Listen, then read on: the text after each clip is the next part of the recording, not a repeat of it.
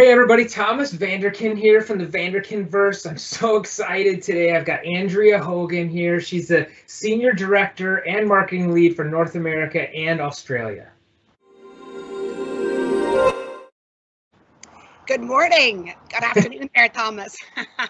Hey Andrea, so glad you're here. It's a privilege really to have you on. Exciting, like we're talking about 5G on this kind of show we're putting together, and who better than to have Qualcomm on to talk about what's going on with 5G. So can you just tell us a little bit about yourself? Absolutely. So working at Qualcomm, I have the privilege of working there, especially in these times. I've been there for the last 10 years. Qualcomm, for those of you who don't know, is a company based here out of San Diego. We are the world's leading wireless technology innovator. We have 37,000 people, most of which are in San Diego, but we're pretty much in every continent across the globe. But based here in San Diego since the 1980s. I think we're coming up to our 35th year here this year. So a major employer here in San Diego itself, but a formidable force in the wireless world globally. For sure. So what's cool about 5G? What's cool? Well, that is 5G was top of mind, 6 months ago, a year ago, and all of a sudden, there is this call of duty to 5G that is really accelerating the entire ecosystem to launch and deliver. And just so you kind of understand Qualcomm's role in 5G too, is that, people know Qualcomm as being a lot of times the chip that's in phones, right?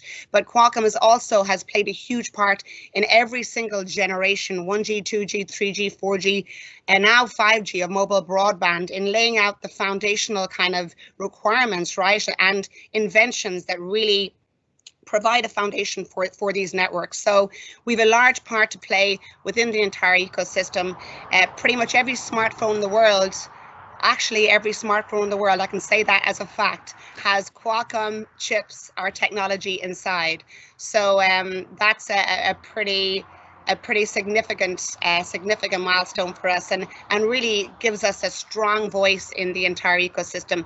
And we're really focused as part of that. Really, at our core is around enabling customers, transforming entire industries, and enriching lives. On the 5G front, what's cool is everything to date has been centered around the smartphone, right? Every single kind of experience or improvement around broadband has been really focused on the smartphone, and 5G is virtually going to touch every single industry. And at no time like now, with this current crisis that we're facing, which is really unprecedented, has 5G been kind of more front and center.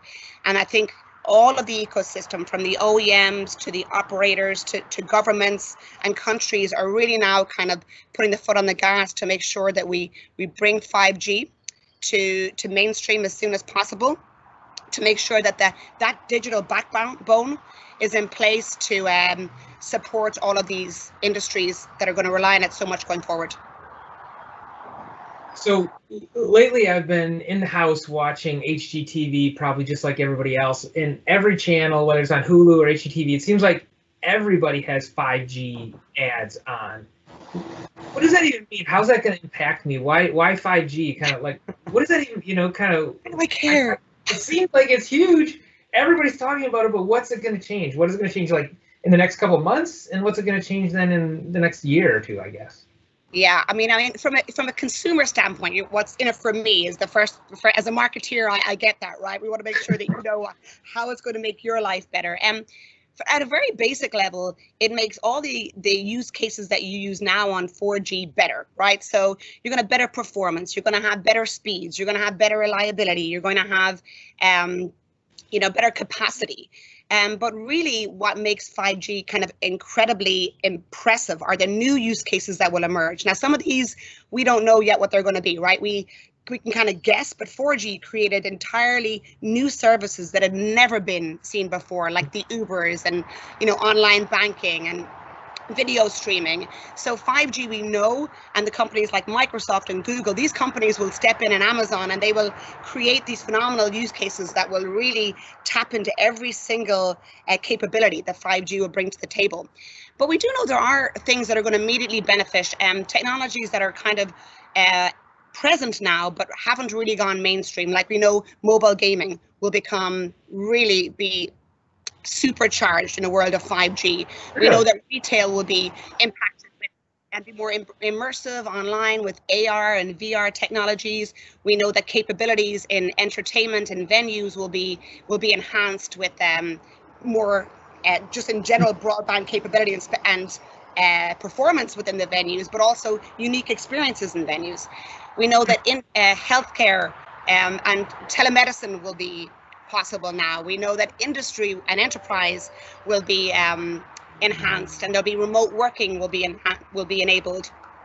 The automotive industry also is going to be turned on its head, as cars can now, there'll be automotive autonomous driving, there'll be enriched experiences inside the car.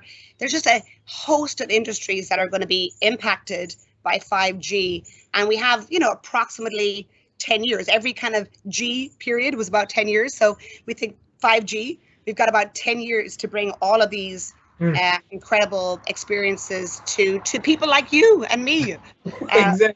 that will benefit from it all. That's really helpful. Well, I know practically Lenovo, I see a ton of products that are coming out that all have Qualcomm in them some way or another. We got this Think Smart View. I've got it right here. I'm not sure if you can see it.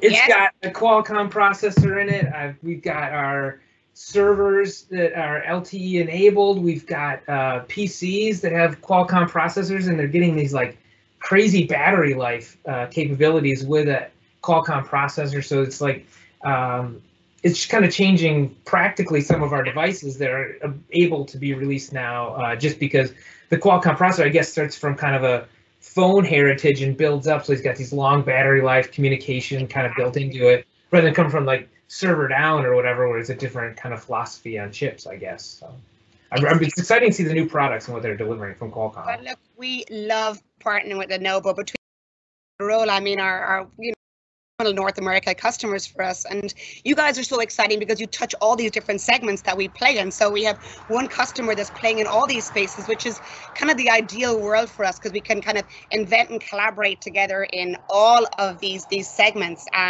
You guys came on, you're so incredibly innovative with the world's first 5G PC that we announced last year, announced formally at CES, and that's going to be showing up here in the next couple of months. So we are incredibly excited that you guys continue to invest and are revolutionizing a space that has been, it hasn't been massively interesting, let's be honest, for the last few years. But I think there's really a turning point for mobile in the PC space to bring all of the features and benefits we love about the smartphone into that PC form factor. And then 5G, by the way, that's going to really propel that always connected PC experience. So you guys were front and center there. And I hope you continue to lead the charge, because it's an incredibly exciting category. So one last question I kind of like to ask everybody I talk to: what else are you working on? What's cool? Anything else you want to talk about kind of as we wrap up here? Well, it is what's not cool. No, it is, as we're starting to go into our new year, so fiscal planning. And this year, actually, what's been so interesting about that is our fiscal year starts in October. Is we're now in a very, very different world than we were in 6 months ago, or this time last year when I was doing this planning. So what does marketing look like, and what will my team be focused on? And I will tell you one thing, since we're on the topic of 5G, first and foremost, it will be 5G related activities, and that is critical to what we are doing, and making sure all our partners are launching their 5G devices in time, that we're supporting their sell-through of their products on the event side, which is becoming obviously incredibly interesting as physical events are now going virtual, or there might be some hybrid version going forward. But we know that these massive, colossal events that either we've been a part of or that we have spearheaded ourselves are kind of a thing of the past. So what does that world look like, and how do we show up, and how do we tell our stories now in engaging ways when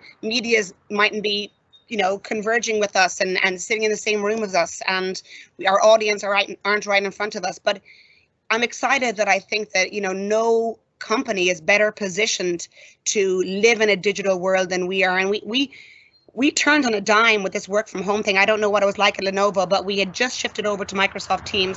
So our IT organization has been phenomenal. Our HR organization has really made sure that people are feeling safe, connected, and they're super responsive.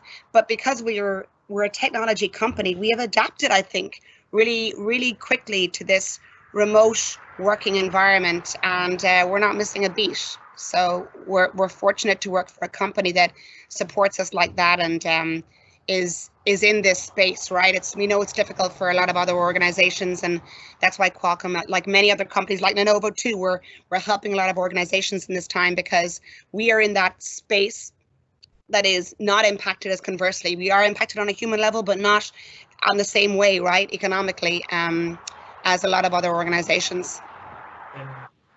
Well, it looks like you've chosen a beautiful work environment to work from home in there in California. So the garden space. It's nice to get a bit of fresh air.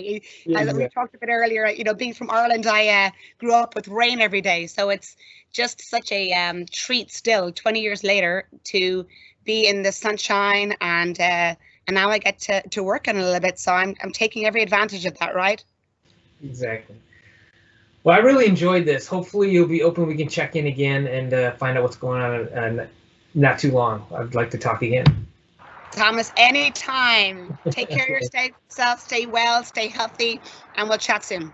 Thanks, Andrea. Talk to you later. Take care. Bye.